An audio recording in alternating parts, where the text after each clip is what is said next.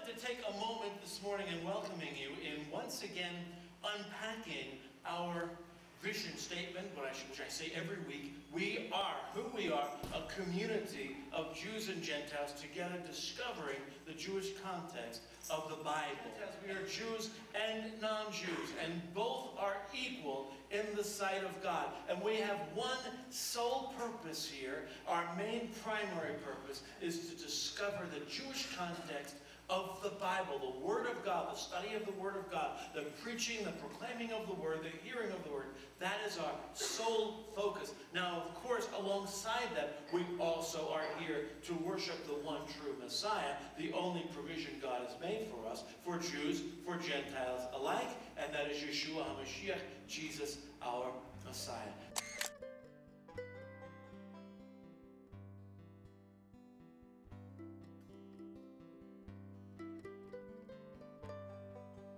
Shalom.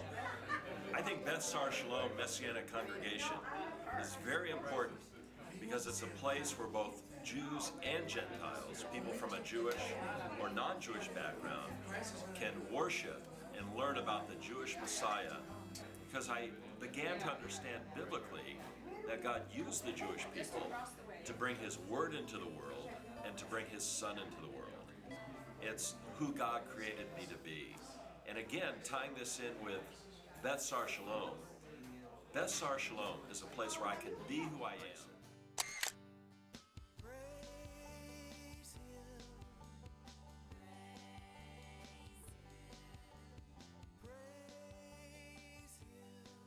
As interest in a Corrie ten Boom reenactment. And Joel being Jewish and me being Christian, it seemed like the very thing to do. So we came to see that, liked it so well that we could come to a place that had Jewish and Christian, and we could both have our needs filled in our study, that we just loved it. And we've been coming. That's how we got started here. And like Brenda says, it fills our need, and it really goes along with everything that we are, because we're still at this point of, well, I guess we always will be a mixed religion couple. It just makes us both better, having something that speaks to both of us. It spurred a lot of conversation, much conversation, and enlightened both of our faiths for sure. Yeah. So we love it here. We just Absolutely. love it.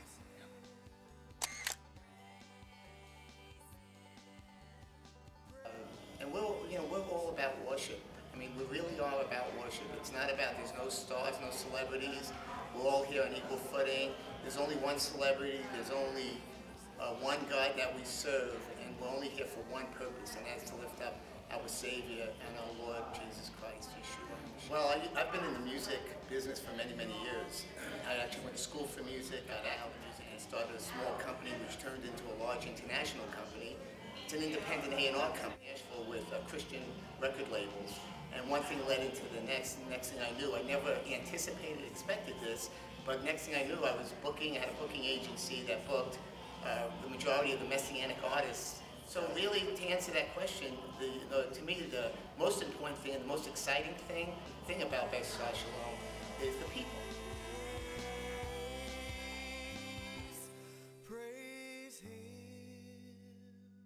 I'm very pleased to head up a bar and bat mitzvah program. I've co-taught this course for a number of years with my good friend Ruth Wardell, who was a prominent figure in the Messianic movement for over 60 years. My goal is to help the student feel confident about who he is today as a Jewish person. The student will learn to read his Torah portion and recite all the prayers. They will also learn a biblical timeline of the Old Testament and learn about Messianic prophecies. The third focus is cultural. The student will learn all about the Jewish holy days, the land of Israel, and about prominent Jewish events and Jewish people. I know it sounds like a lot, but we have a lot of fun too.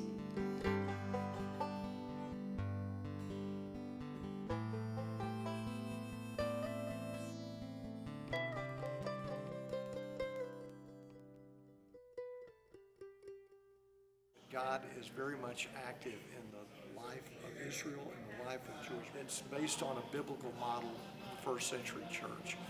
And as a result of that, we see the growth that God is bringing, and it's now become a congregation of Jews and Gentiles who are gathered together to study and learn about the Jewish roots of the Christian faith.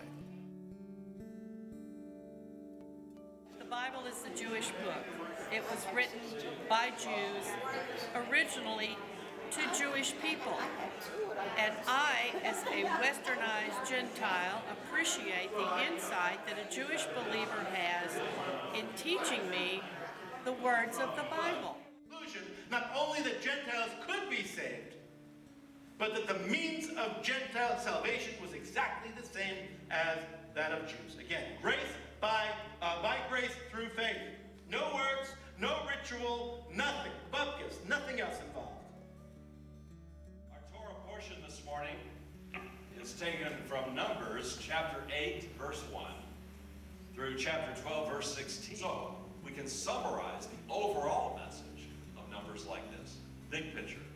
As the gospel has particular relevance to the Jewish people, they have priority. Always have, always will. The first opportunity to accept or reject Yeshua always goes to the Jew first.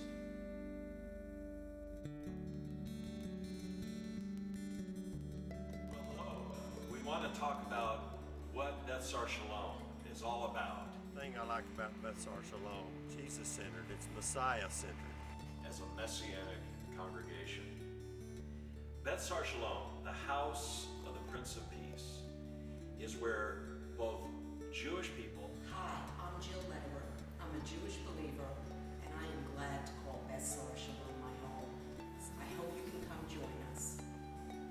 And non-Jewish people. And I, as a westernized Gentile, learn and apply the Jewish biblical frame of reference. We have always been interested in our Jewish family with the fellowshipping of Jews and Gentiles together. The Jewishness of God's Word, that's critical for understanding the Bible, and it's also critical for applying the Bible. And not the Torah or other things. We concentrate on the Messiah, we center on the Messiah. Why Beth Sar Shalom? Doing the work of the Great Commission, making disciples. Wonderful blessings that we're receiving through the Holy Spirit.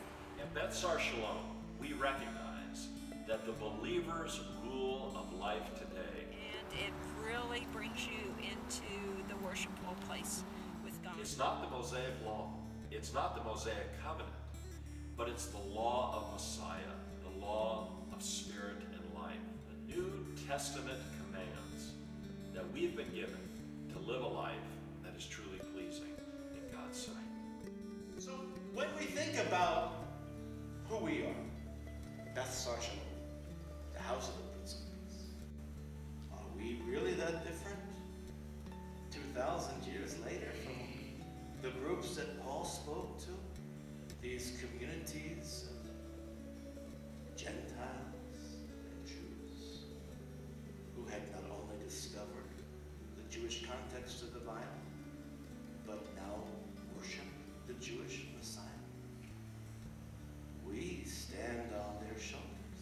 I'm a big fan of mixed groups of Jewish and Gentile believers because I see that's how it was done in the first century. And I believe Luke, if he could communicate with us today, he would say, keep going, just as these communities of faith kept going 2,000 years ago. Let's see what happens. Hi, my name's Lindsay Lederer, and I go to Beth Sar Shalom. I'm on the worship team, and I want to tell you a little bit about how we got started. Actually, at that church, we met a 90-year-old woman, a Jewish woman, who had never known that she could be Jewish and still love Jesus at the same time.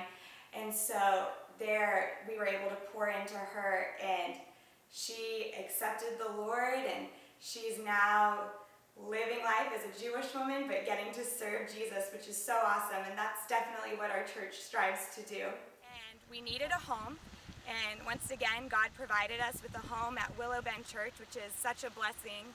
And Steve Gare, the head of Sojourner Ministries, is our teaching pastor, and he gives us amazing lessons every single Saturday. I always learn so much from him.